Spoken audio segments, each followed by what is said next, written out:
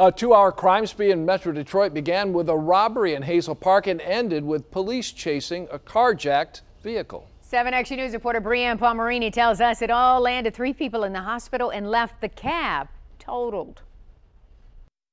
This is what's left of a cab after a carjacking suspect is accused of stealing it and then crashing it during a chase with police. And that cab driver, just one victim on a long list during this crime spree. The beginning of this crime spree starts with a robbery. A man steals a woman's cell phone and cash at her home off Mahan in Hazel Park. There's a struggle over the phone, and I believe she was pushed down by him, and he left with the phone. Hazel Park Police Chief Brian Buchholz says the man was an acquaintance of the woman, and she called police. As the officer was taking the report at the house from her, we hear this carjacking report come out not far away. That's where the cab driver comes in. Police say the cab picked up the same man accused of stealing the woman's phone. The suspect pulled out a knife and threatened the driver and pushed him out of the car. That cab driver is still recovering in the hospital. And the company he works for, A1 Transportation, is a family-run business.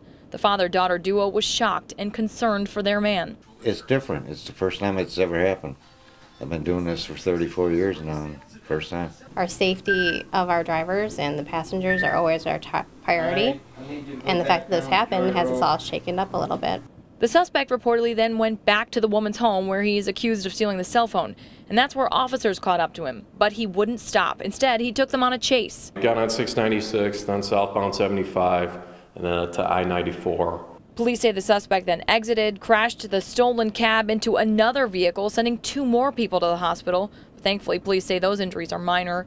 Now police have the suspect in custody and he could face life in prison. He's definitely a very violent individual, and that's the reason the officers did decide to pursue him. We were worried for the safety of the victim and other people. A1 Transportation, again, is a family business, so the loss of this cab and the injury to their driver is a big hit for them. That suspect is expected to be arraigned in court tomorrow. Brianne Palmerini, 7 Action News. Brianne, thank you.